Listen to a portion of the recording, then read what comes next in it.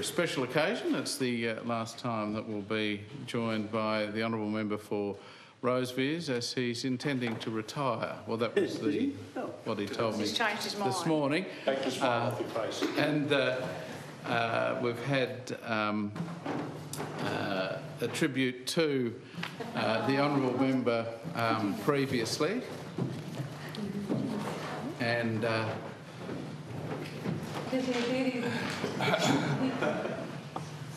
I'd like to welcome the Honourable Member's son, excuse me, I've got choky, Adrian, and Kerry's granddaughters, Mila and Frankie, to the Leaders' Reserve, because I couldn't use the President's Reserve. Welcome to the Chamber. They're all very proud of their pop, and they're here to see your fine contribution. So the question is that the Chamber the Council does now adjourn. Asked to speak first, or him? The Honourable Member for Murchison. I might give the member for Rosevears a little bit of time to gather himself. I've seen this happen before, Mr. President. Yes. We need a moment to gather himself. It must have only been once.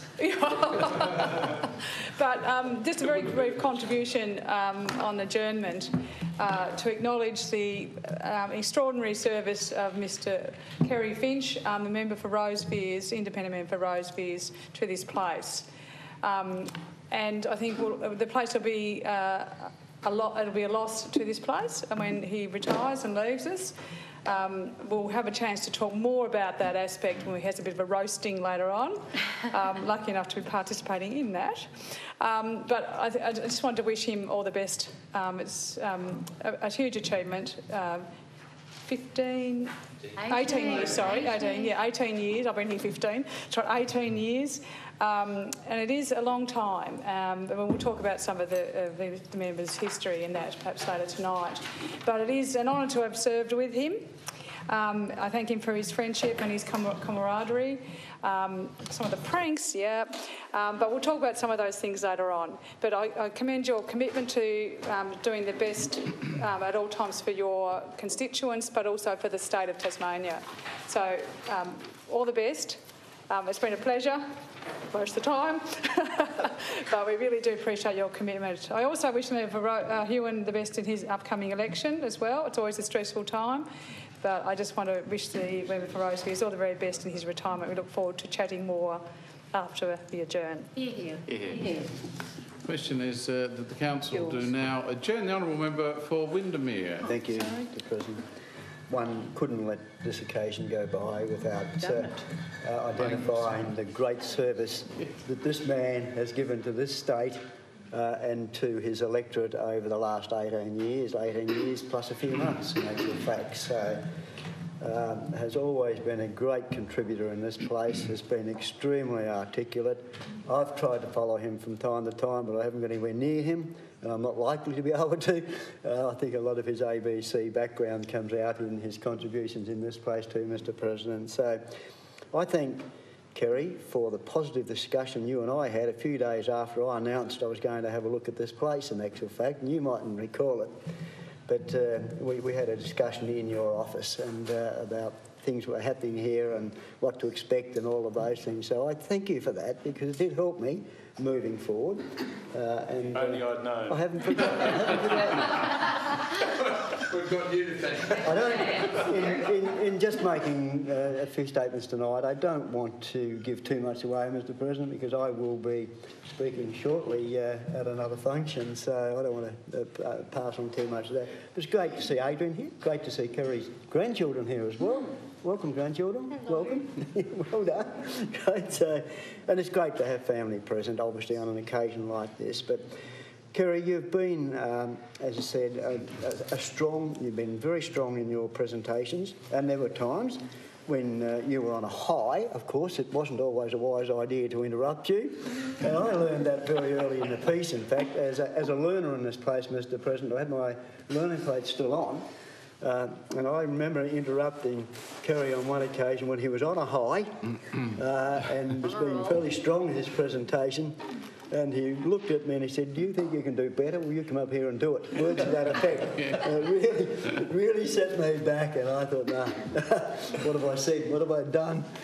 I think if it happened now, I might get up, but certainly not back then, not in those times. So, Kerry and I, and it's fair, we've had our differences in this place, and I think we all do.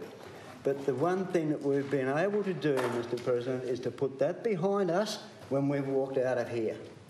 And we've retained, and I hope this is right, Kerry, we've retained a good relationship and a good friendship for a long, long time.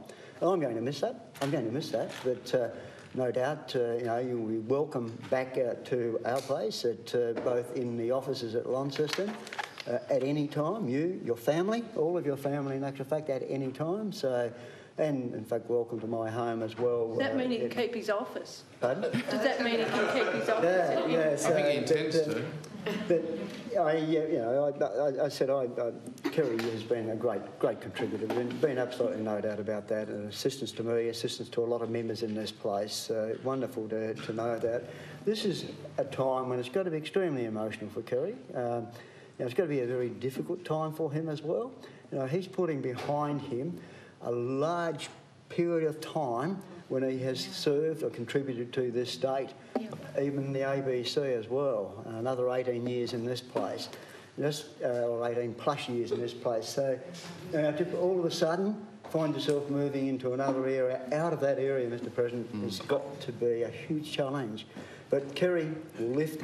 Kerry will enjoy a long retirement, a good retirement, a healthy and happy retirement, and the same to Kerry's family, Carol and Kerry's family, whole family, that they'll have a great time and enjoy life together. And I'm sure Brian's going to appreciate your retirement, Kerry. So thank you. Congratulations for what you've done for this state and country. The question is that the council do now adjourn. The honourable member for Launceston. I think we've done this before, actually. I remember we actually did this back in May, but obviously it's... Kerry planned that.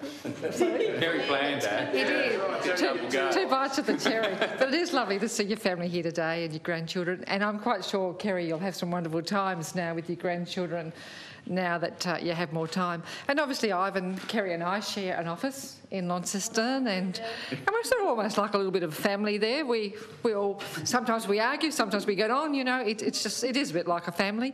But I have to say one thing about you, Kerry, it doesn't matter if you ask some information or ask for help, you're always willing.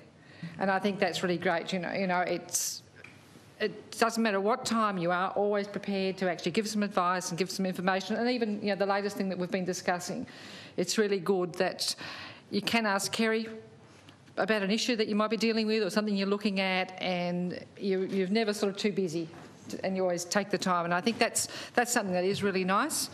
And I think it's nice about our relationship in Launceston that we do share an office. And as I said, we don't always vote the same. Sometimes we often don't agree. But it doesn't make any difference. And as Ivan said, when it's over, that's over, and you move on to your next issue and whatever. But I do enjoy Kerry's oration sometimes when he gets here and he thumps the lectern, and it's and raises his voice. Well, he does, but it's actually. It's actually good. Sometimes, life in the chamber can be a little bit dull, but Kerry can actually bring a little bit of life to it, and it is. The bit of theatrics is often quite good. And I think it is appreciated. So I'm not going to go on. I'm sure people want to make some comments, but it's lovely to see, even some of your family here. And I'm not sure whether Carol's going to be overly delighted to have you home all the time. Through you, Mr. President, she might pack his lunch and send him off to work every day. I'm sure anyway. She's very pleased when it comes to Hobart. And I always remember Greg Hall saying the power that be there was always very pleased when he was actually heading to Hobart. The War Office. The War Office. Well, the War Office was always glad to see him when Parliament was sitting to head down, and she knew where he was and what he was doing. And it's like my husband looks and said, I know you're in the chamber, I can see your legs. It's like, so it's interesting that they actually do, some people do watch us in Parliament. People are sad, aren't they? Yeah. It's pretty sad when you're retired, you have such a life that you need to actually have a look at Parliament. Quite a few who do actually. And see what you're doing. But look, you have made a great contribution, Kerry, and 18 years is wonderful. And I think the really nice thing is you've decided yourself when you felt ready to leave. And I think that's really important. It's great that you've been able to stay as long as you wanted, wanted, and now, as you said to only earlier, you feel comfortable now, you've done everything you wanted to do, and you're ready to leave, and you won't have any regrets.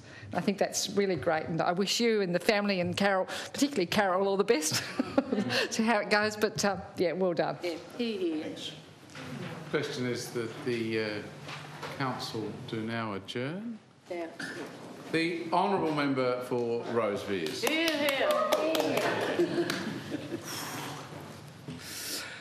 Well, You did need a moment. it's going to be tougher than I thought. The kids here. That's a real surprise, but great to share. But Mr. President, thank you and fellow members for your kind words about me from several weeks ago, and the reprise. And I'm happy to have this opportunity for my final speech face to face. Last year, I announced that I wouldn't stand for the 2020 election to give independents, particularly, the opportunity to establish their teams, to get out in the community, establish their credentials, and have the best chance of being in the mix on election night, which, as we know now, is the 1st of August. I just felt it was time to bring a fresh face. You'd all appreciate that, and fresh energy into the chamber, and the right time for me too, after 18 years, to move on to the next phase of my professional life. I'm not thinking of it as retirement. I commend also to all the candidates on the way in which they've had to deal with this interruption caused by the COVID-19 global health pandemic. It must have been very, very frustrating for them during this time. My best wishes, of course, go to my successor, and I trust that person's journey will be as enjoyable as mine. And of course, the best wishes to the member for Huon in his campaign to return. So after a little over 18 years, I'm the longest serving current Member of Parliament, referred to as the Father of the Parliament. And I was asked whether there was ever a Mother of Parliament, and I said, well, just stay tuned. There has been one in the British Parliament. But I'll talk more about women in Parliament later.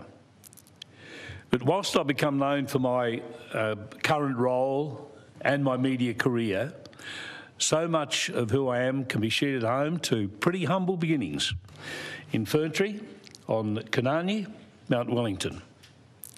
What would those people of my childhood, let alone Mum and Dad, think of me being portrayed here as number 725 in the long room? Unbelievable. An honour. I was the youngest of 6 children, and life growing up might have been viewed as not easy by outsiders.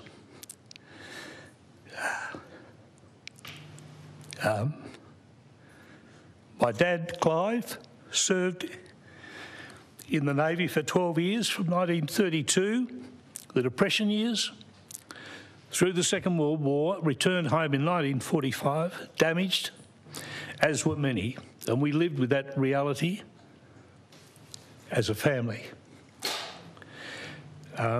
Those challenges, I think, add to your strengths, your resilience, your understanding that hurdles can be overcome.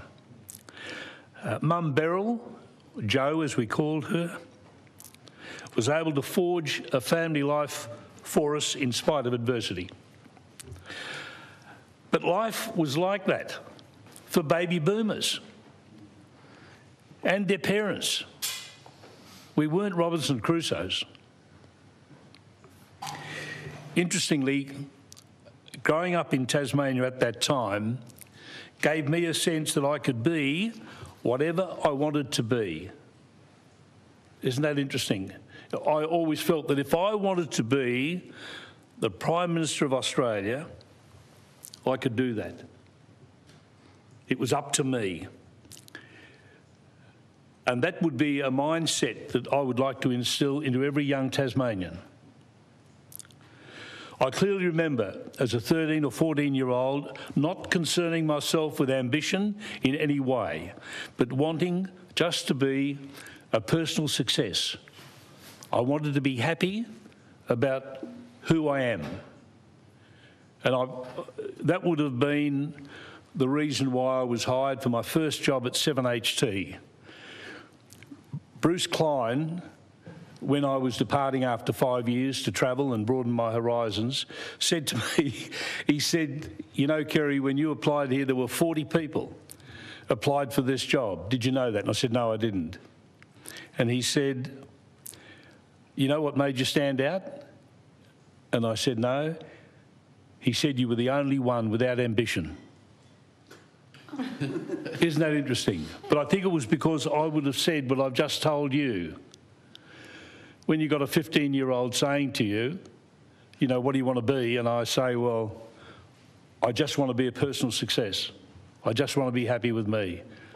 So anyway, I'll talk more about 7HT soon, but I followed in the footsteps of Errol Flynn by going to Macquarie Street Primary School, passing the ability test, as it was then, and going on to Hobart High School. The headmaster was C. Dwight Brown. He was a wonderful educator, and when he came to an agreement with me that I should leave the school, he said, it's between you and me, Kerry, and I like it here. But he told me that he was at Hobart High with Errol Flynn when he was expelled at 15 for dropping 2 eggs from the landing of the quadrangle onto the headmaster's lectern below as he was conducting an assembly. And that was, no, I didn't emulate that, but that was the final straw for Errol Flynn. So here I am at 15, down to the CES for the offer of 3 jobs, one which was a control operator at 7HT Hobart. And I said, oh, well, I'll take that job till something better comes up. And I wasn't cocky or anything, that was just the way it was. Then, jobs were not an issue for young people in the early 60s. My mates, you know, we were leaving school and just getting jobs straight away. But not something, of course, that you recommend for today's youngsters. And very pleased, all 3 boys all made it through to year 12 with our encouragement and on to university. My early mentor at 7HT was Barry Ferber, an excellent broadcaster. He ran an announcing school and he instructed me, don't try to be anybody else. Don't try to be something that you're not. Was good advice. Another lesson that has served me well, particularly when I nominated to stand for Rosevears, was reinforced at my first gathering of my team of friends who had gathered all from all walks of life and all political persuasions, just friends to come and be my team. 2 came out of the woodwork to offer help. Journalist Mike Howe, who I've mentioned in the House, he'd retired from the ABC, and Phil Martin, who at that time was Head of News and Current Affairs at SBS Television, based in Sydney. And he flew down for that first meeting. And when I sought advice from the gathering, because I was really a novice, I was not a student of politics, both of those gentlemen said, be yourself. Just be yourself. And that helped to relax me, because then I thought, well, yep, I can do that, because I'm not going to try to be somebody else. History shows that I was elected in 2002 ahead of 8 other candidates, so the new learning curve begins. And I didn't really see myself as a politician, just more as a parliamentarian and a representative of the people of Rosevears. As an independent, I could keep an open mind on issues until I heard all the arguments. There's no point in making up your mind until you've heard all the facts and the ramifications. And if you lock yourself into a position, whether you do it through the media or publicly, you won't hear from those people or give the others in your electorate who have a contrary position to express themselves to you. You've got to give them that chance. The big issue, which began not long after my election, was of course the pulp mill. It was to pervade my career for the next 10 or 12 years. I was not opposed entirely to a pulp mill in Tasmania. Closed loop, chlorine free, it's got a pretty good ring to it. Rather, I was opposed initially to the government and guns moving away from the RPDC process and bringing it here through Parliament. And then, of course, the issue of the location in the Tamar Valley. Do a plan B, put it at Hampshire, was my mantra. At one stage, I delivered the largest petition ever presented to the Tasmanian Parliament of people opposed to the location, 21,360. Whatever you do, don't try to beat it, because the staff have to count and verify every signature. That would have been before e-petitions too. That would have been before e-petitions. Quite a job, absolutely. It was a big job. David, our clerk, is shuddering at the memory of it. Having a flashback. As a follow-on later, we of course spent 4 years on the Tasmanian Forest Agreement, which attempted to draw together all the players in the forestry industry. Some of you will remember the part of the debate when the member for Huon moved a motion to send the result off to a committee. And I was sitting over there, I had had an absolute gutful of the issue, so divisive for our Tasmanian community, and I spoke vociferously against the motion, and I was very lucky because I was sitting there, steam coming out of my ears, and just luckily the member for Mersey got the call. He was the first to speak, and it gave me a chance to stop my heart beating out of my chest. And when I got up, I still was vociferous, but it helped to calm me down a modicum. But it was interesting because I've said during that short, sharp speech that if the committee gets up, I won't be on it. Well, it got up, and I had a break. The coming January, while everyone else went through that political process. A pretty tough time. But that was a very strange process for me to be at home, knowing that there was work to be done.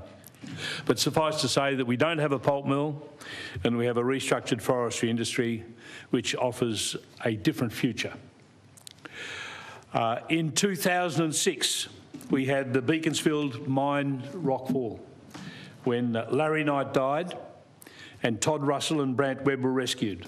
That unfortunate event put Beaconsfield on the map around the world, particularly for the stoicism of the mine people and the community, and has resulted in the magnificent museum at Beaky as a tribute to the mining in the area and that event. And as we've recently heard, could be mined again. Yeah. The allure of gold, eh? One of the special debates here was the same-sex marriage bill in 2012, 2013, and I was happy to stand up for the principles of tolerance and a fair go. Social justice has been a very big theme of my work here, with support for the Civil Relationships Bill 10 years ago, anti-discrimination, expungement of criminal records, and support for gender diversity. For me, no-brainers. My election in 2014 against a candidate who strongly opposed the bill, the marriage bill, showed that people of Rosevears and Tasmania agree with those values. 2014 was a demanding but very interesting campaign. One of the reasons was that my opponent signalled a challenge in November. So it was a long campaign. So Carol and I put together a letter for distribution. We wanted that distributed to as many households as possible. We printed, folded 15,000 of those, and we personally delivered 10,000 door to door. And I posted on social media, some of you may have seen it, a photo of my shoes that I wore during that campaign, and the holes were right through the soles of those shoes. But it was a bit of a badge. It was good. As was mentioned at the declaration, I won the pre-polling votes, the postal votes, and every booth in the electorate. Even Agfest, where all the heavies of the opposing party person were on display. I've always been supportive of the Indigenous community and reconciliation. There are strong recollections for me of the Cape Barren handover, one of Jim Bacon's visions and fulfilled by Paul Lennon. Chairing the inquiry into the handover of Larapuna and Rebecca Creek was an honour and was always going to be difficult, and that's the way it worked out. And then there was my desire to rename my electorate Cunnamalooka. What a good name. That's the Pulluwakani name for the Tamar Estuary, which covers the length of my electorate from Launceston to Bass Strait.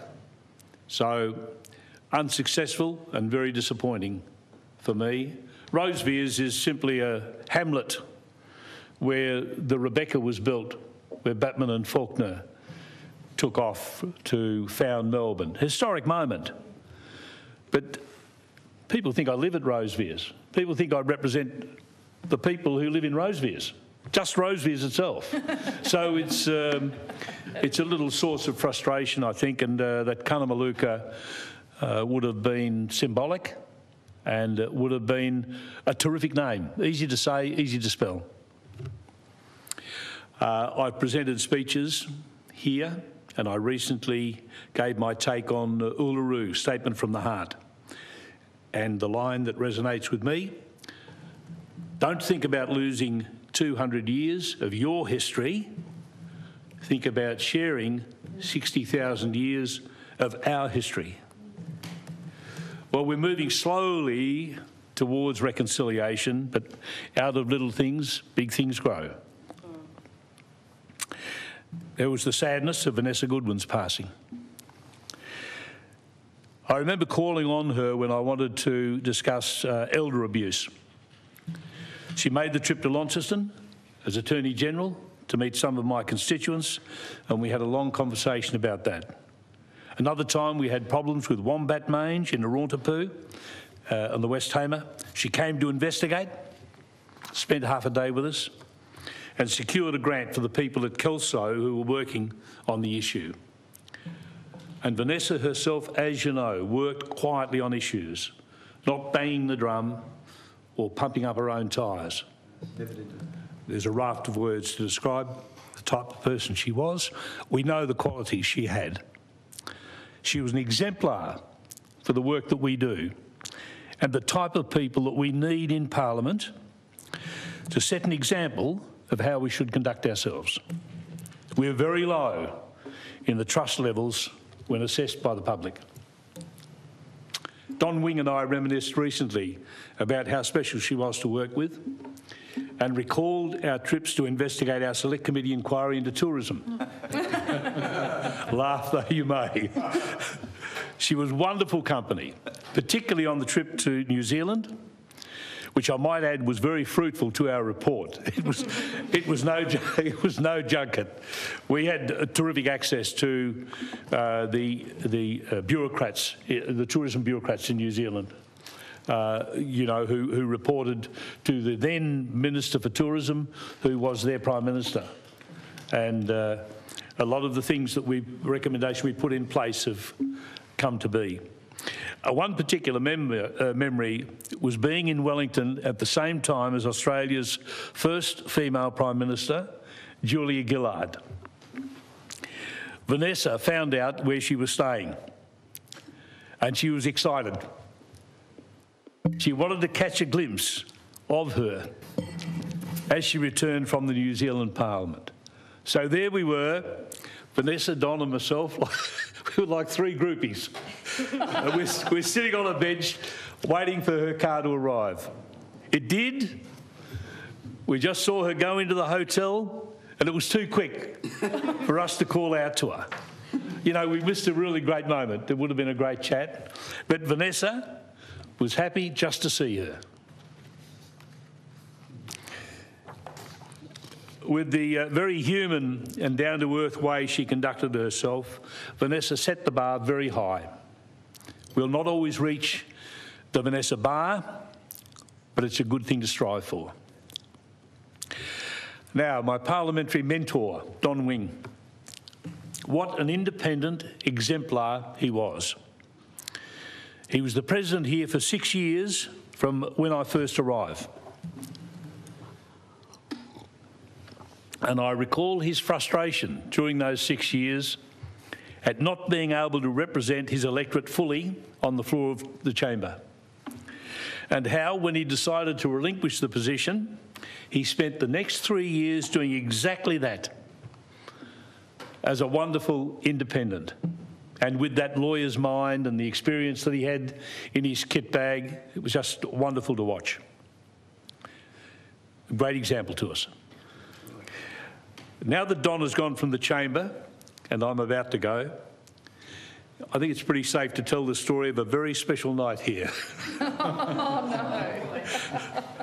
Featuring the Scottish group Fiddler's Bid. Oh, God. And the former Treasurer David Crean. The six-piece Fiddler's Bid from the Shetland Islands were in Tasmania for 10 days on the island and staying at Rest Point. Don stayed there too. And in the lift, he met them, invited them to come to Parliament House the next night for dinner and bring your instruments. So most of us gathered in the dining room, and not only were we entertained by them, but also a good old country song or two by David Crean.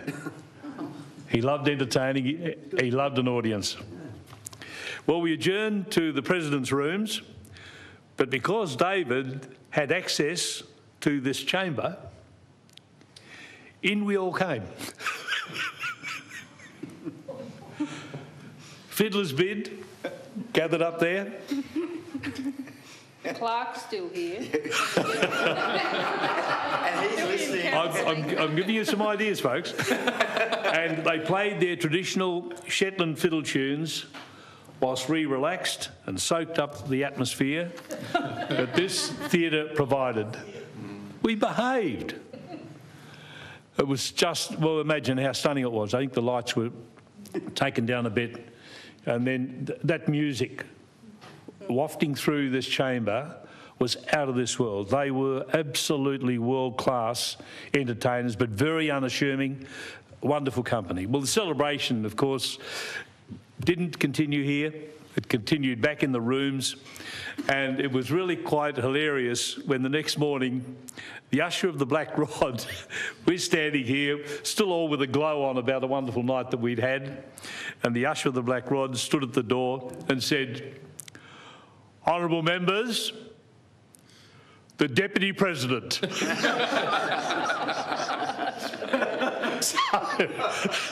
So we were all left wondering what fate might have befallen our beloved host.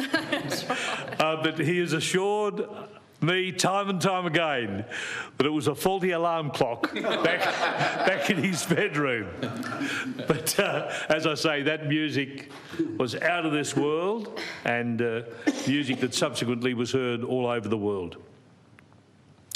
Now, there has been so much committee work to detail here, which I won't do, but one highlight for me was as chair of the Joint Standing Committee on Community Development.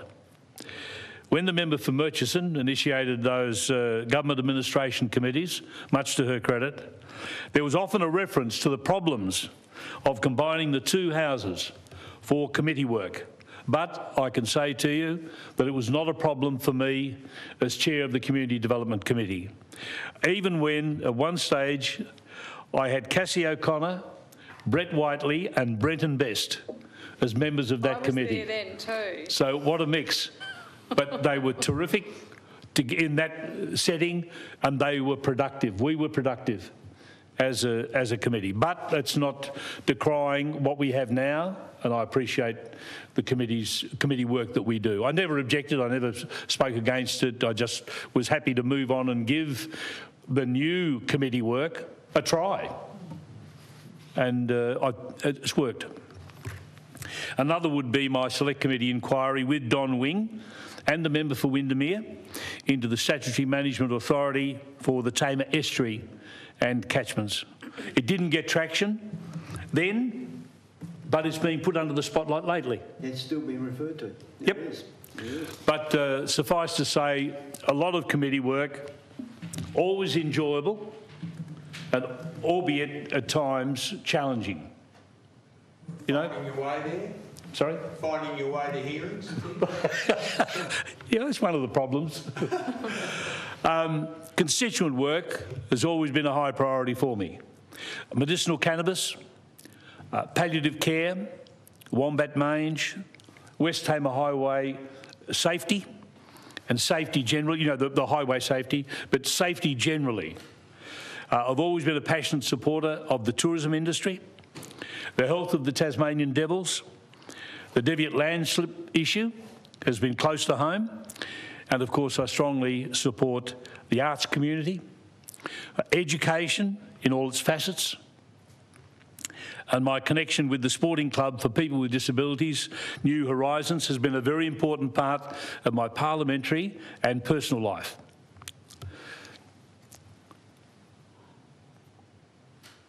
The Commonwealth Parliamentary Association has always been prominent in my thinking of the enhancement of our roles here, whether promoting, being on the executive, or representing the Tasmanian Parliament in Australia and overseas. The highlight, of course, being that wonderful trip to Westminster for the 100th celebration of the CPA.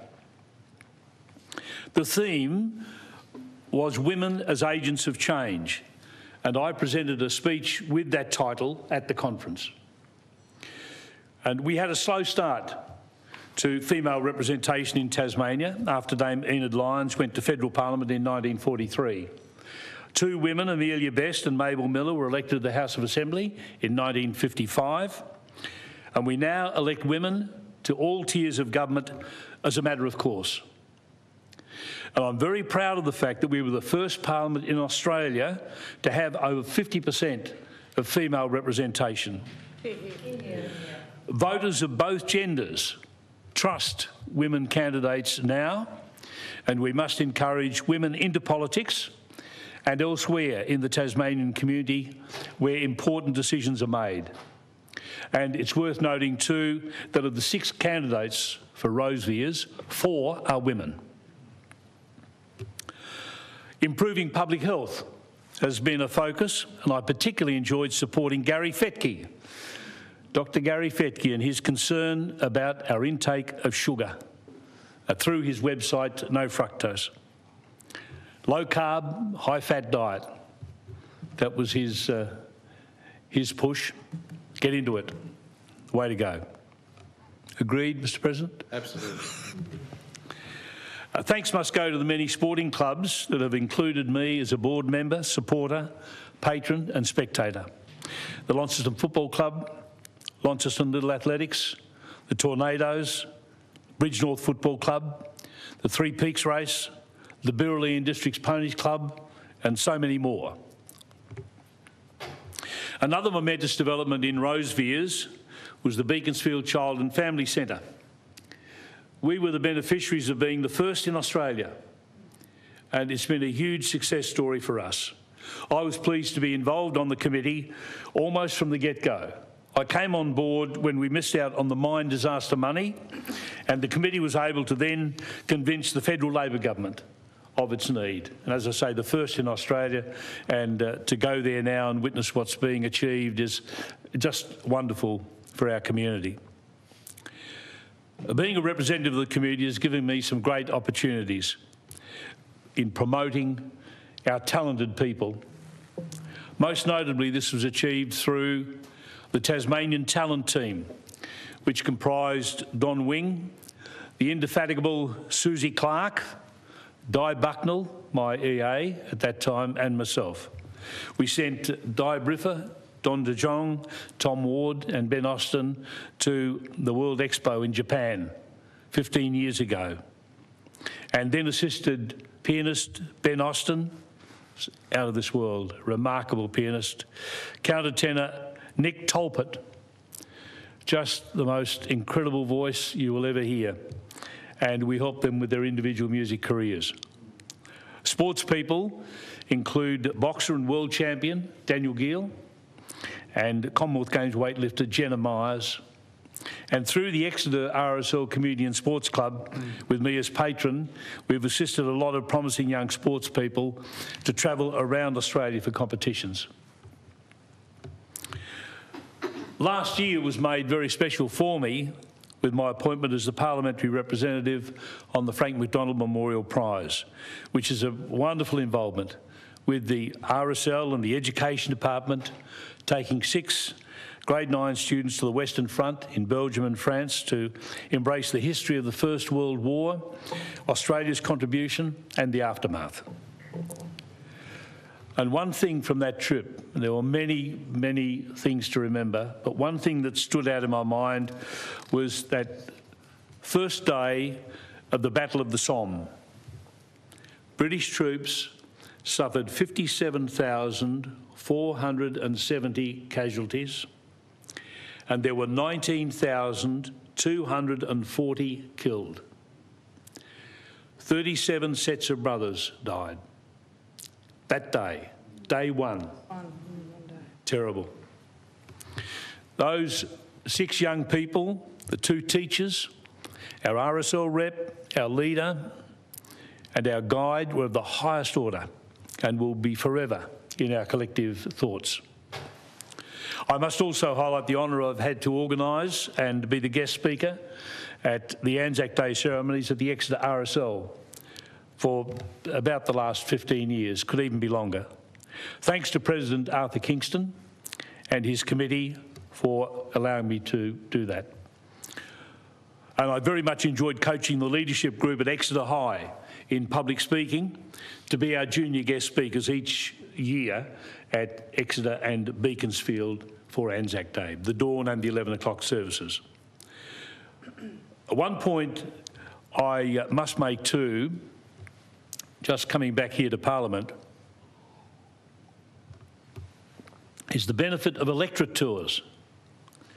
They've gone off the radar a bit lately, but I've always found those tours most beneficial in broadening our understanding of what's occurring in other members' electorates around Tasmania. I would encourage again members who have not organised one to find out how it's achieved, and it will pay immense dividends for you in your community connection.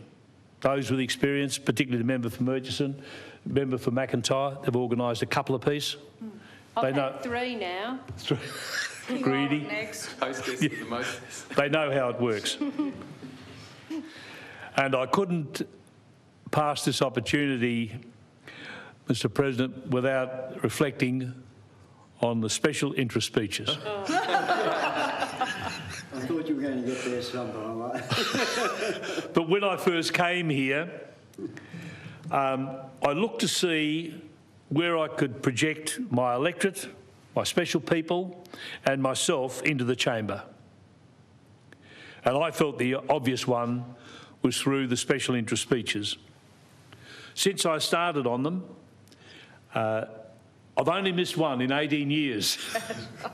And that was the day of my heart attack. Right.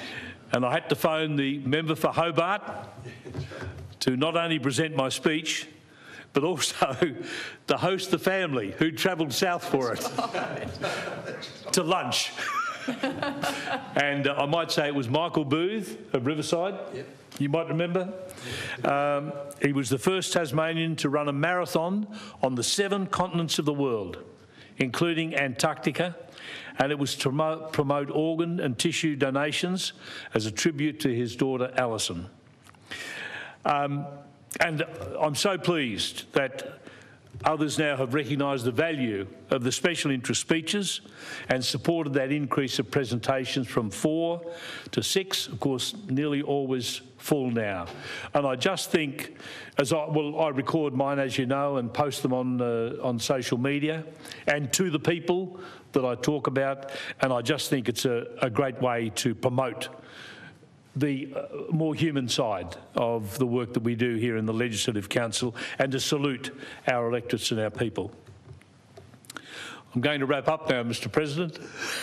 It's your night, you can... First, by repeating what Don Wing said here on his departure.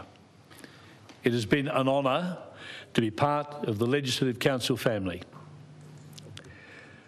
Thanks to my friends from all walks of life and political persuasions who supported me during my campaigns in 2002, 2008 and 2014. We're coming together on election night 2020 to reminisce. When I was first elected, Tasma Howell guided me, but only for a short time. She came from a time when she was the EA for 6 Northern members. Then it was 0.6 of an FTE in 2002, and over time it was increased to 1 FTE, and that was a blessing for us all. Diane Bucknell was with me until 2014, a good friend. Then I've been lucky to have Susie Somann-Crawford as my EA.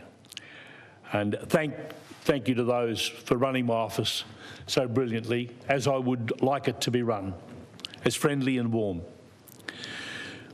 I've had tremendous assistance from my very special friend, Mike Howe, and his daughter described him at his service recently as the erudite intellectual. He was terrific.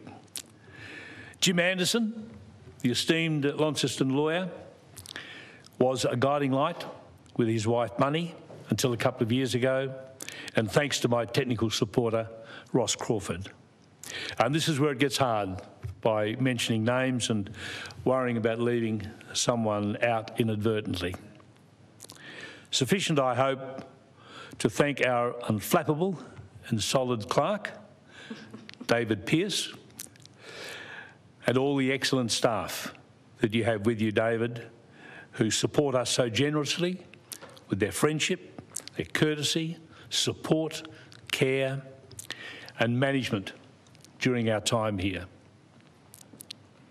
Our Hansard people, who'll be relieved of the duty of chasing up my quotes. The library and research staff, always on call with the best, the timely and accurate information.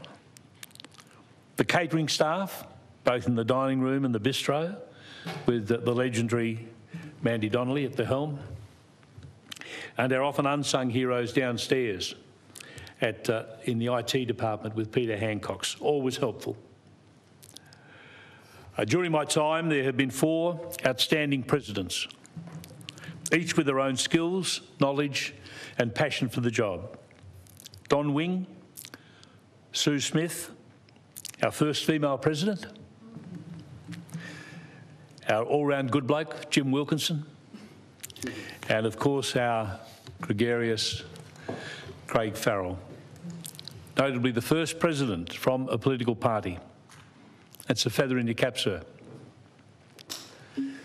To my constituents of Rosevears, thank you for trusting the novice who put his hand up in 2002 and enabling me to grow as a community representative in State Parliament. I've always felt welcomed, safe and accepted for what I've tried to achieve for the betterment of your lives in Rosevears, in our special part of Tassie, the West Tamar, and for Tasmania generally. the future? Well, it's about Carol. I'm going to be her carer. It is her time. I've said to you, and I've started practicing it during the pandemic, that I've turned my life over to her. Her call is what I do. She has given me that opportunity to have a lot of freedom during my media and political career. I've never had a handbrake. And now it's my time to give to her and the family, Brian, Adrian and David, and more quality time with my grandchildren. We've got 4 now and 1 more on the way up on the Sunshine Coast. These 2 champions won their cross-country yesterday. They're pretty proud. Take up his granddad. Don't you forget it. So we've got that to share. We'll be sharing a lot of little athletics with the kids, as we have done over the past couple of years. Shoring up my superannuation is going to be an issue with our property development in West Launceston to stop us being a drain on the public purse, of course. And that's taken 10 long, hard years. If we want to talk about planning far out, the hurdles and the hoops, you know, it's been a long journey, but we've had a breakthrough and we're ready to proceed with that timely, because I can take that on. And of course, reflecting on the enriched life in Tasmania, that Tasmanians and its people have given me. So thank you for that, and thanks, colleagues. Yeah.